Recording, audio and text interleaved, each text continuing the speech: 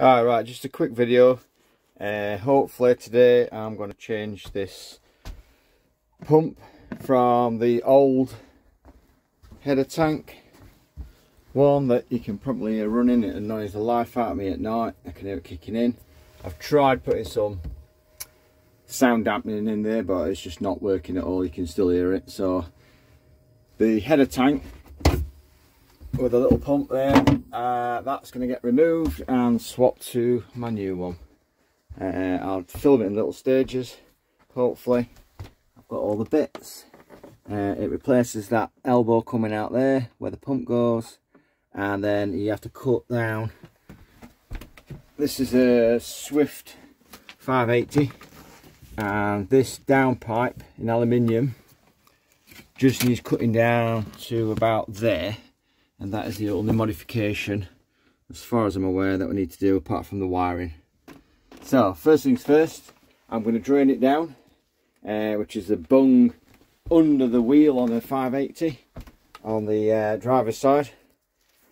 And I'm going to catch it because it's pretty much brand new and only about 3 months old. So I'm going to catch it and then filter it and put it back in. Okie dokie, I'll see you in a bit.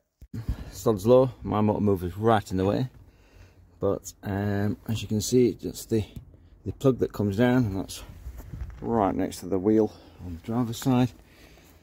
So I've clamped it. I'm going to take the bung off and then hopefully manage to get it down some hose and into a couple of spare containers. There should be 10 litres in there, so I've got 10 litres worth, but we shall see. She came off quite easy. And it didn't come out under the pressure that I thought it would, so it's quite dry, all things considered. Just got a little larger diameter pipe just for it to push down into, and hopefully I'll just nip it and swap it into the other thing when I've done.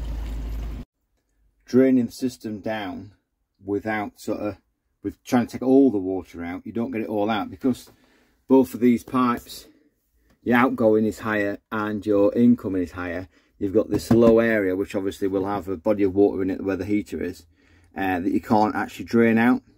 So I've got to a point where I know if I take off them clamps at the bottom, I'm going to have water everywhere. So my plan is, I've got a small submersible that's going into another container. I've taken out the carpets and I've put in towels down and everything around it, and then I'm hopefully going to slowly drain it into a Tupperware tub and then pump it out into this container. It's working wellish. I've cracked that top one, and as the water's coming out, it's getting sucked straight up and going into my spare tub. There's not much at the moment, but I wouldn't want it on my Caravan floor, that is for sure. It's not fully off, it's getting a bit heavier. It's just coming out nice and slowly.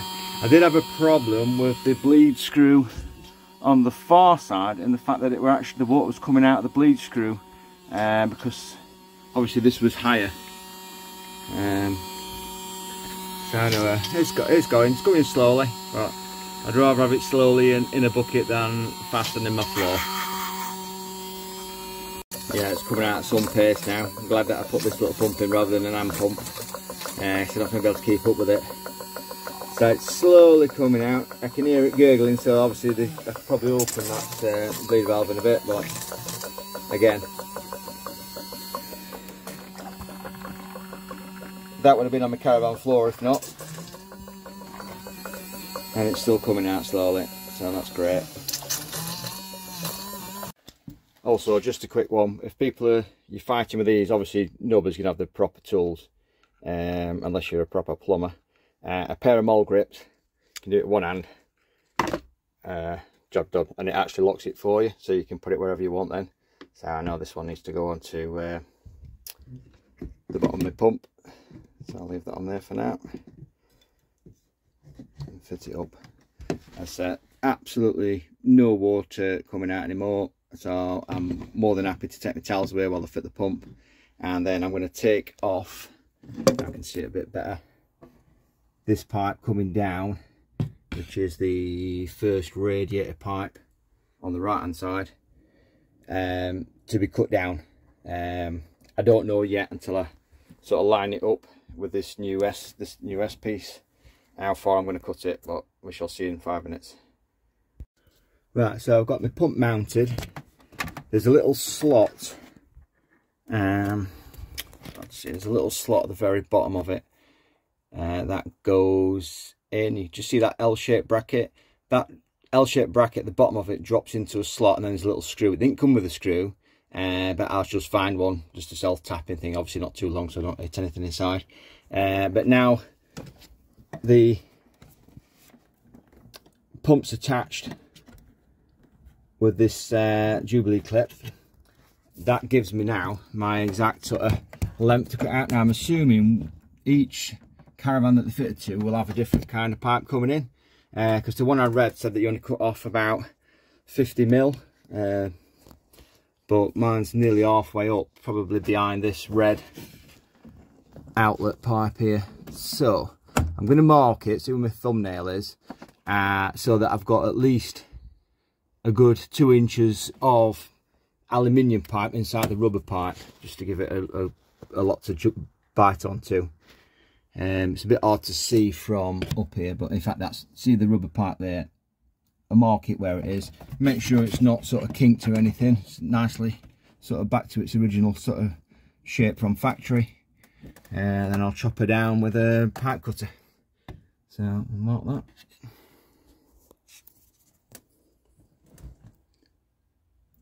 So I'll mark where the pipe needs to get to. Oops, sorry, not lining up.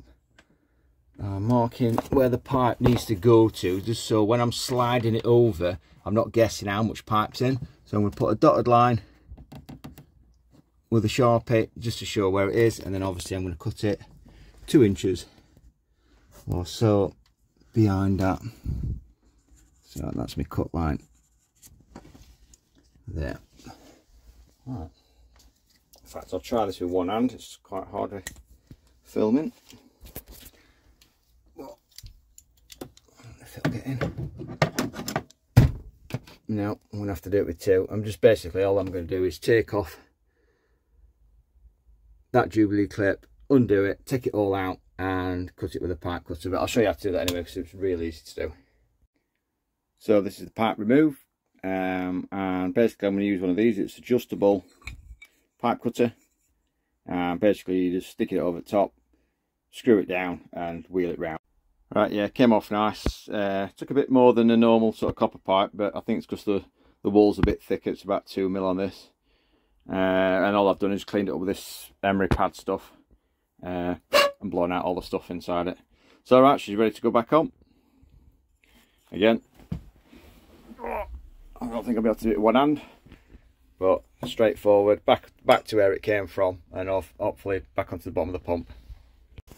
Right, after a fight, a quick tip, if I do it again, I'd say put this pipe on first, the rest bend, before you fit that one, so then you can pull it out your way completely to get this clamp on, because it's right in where all this pipe work here.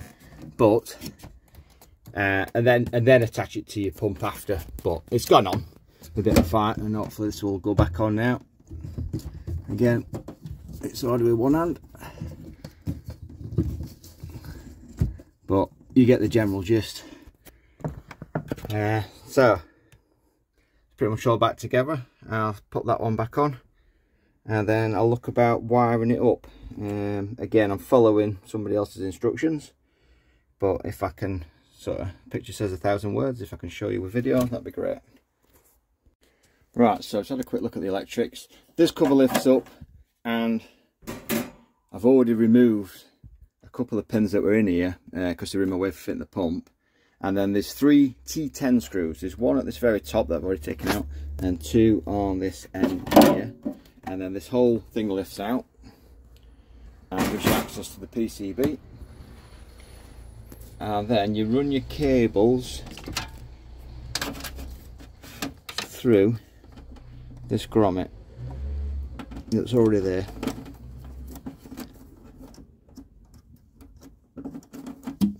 It's more difficult with one hand, but it does fit. She's in.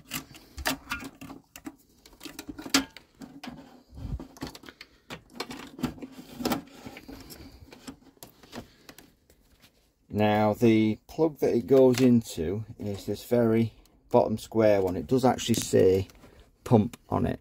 Now the actual plugs are shaped on the end. There's a slight square bit and a sort of an arch top to one.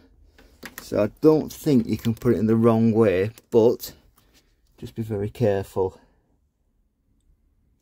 Let's have a little look.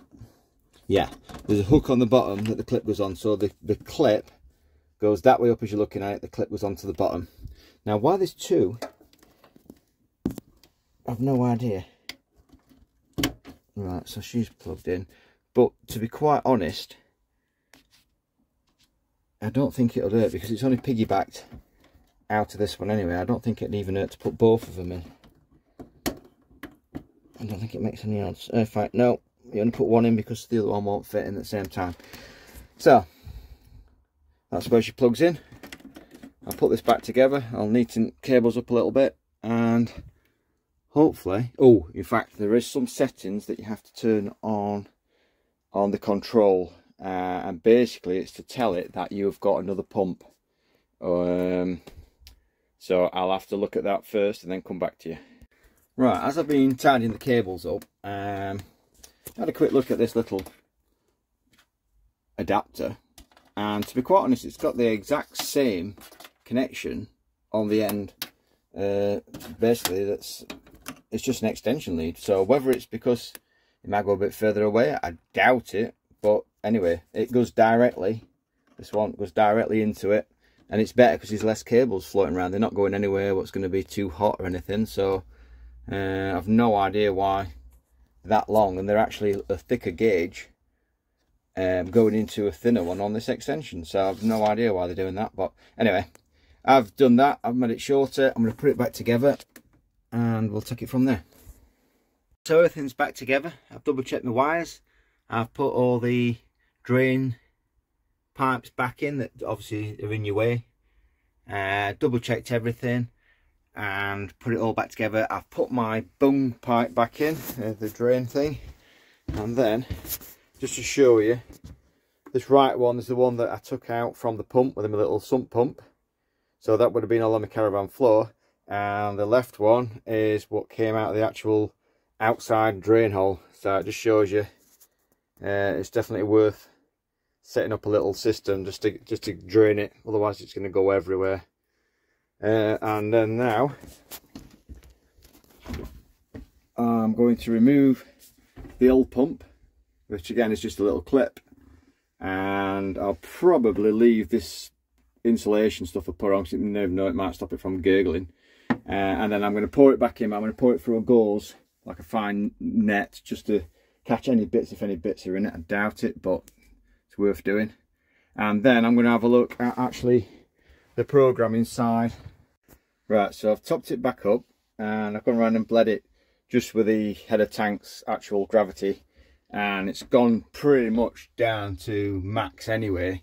So this shows how little I've spilt, hopefully. And now one thing you will have to do is, there is a blanking plate for this, and basically it's just a rubber bung that goes in that hole. So all I've got is a sheet of rubber. Just going to cut a hole out. That's me bung. And then I did have a quick look at this, and I tried going, let me see if I can turn my light off. I'm sure it was still. That's better. Right, now I came to it and I went to the settings and I went down. I see that little round one there, I clicked on that, and that emblem wasn't there. There was no way of changing it. So I went back out, went down to install accessories, and see how there's a optional pump that was highlighted, which obviously then changed it, and I can hear because the little one's just stopped. So I changed that one, took that one off, went back out of that, went back to where that pump was, and that as the emblem had changed from the header tank to whatever that one is. So come back out of that, and I know it's working because actually as I did that I heard this pump fire up. But when I say I heard it, it's just a hum, and I'm going to sleep like a baby compared to that great big bloody thing. Now, one thing you do on the very end, that little blue dial, you turn it up to 5 to bleed the system. Get your water running nice and hot, and then turn it up to full whack, let it run round, and then that should push your air bubbles hopefully to your high spots and obviously your drain plugs, your bleed point, sorry. So that's my next thing, and that should be everything done. So again, it's thanks to Steve on Caravan Talk. He gave me the heads up, and I've just followed his instructions, and to be quite honest, it's took me longer filming it than if I'd have just done it without stopping and thinking about what I'm doing to tell people. So I hope it helps somebody. Cheers.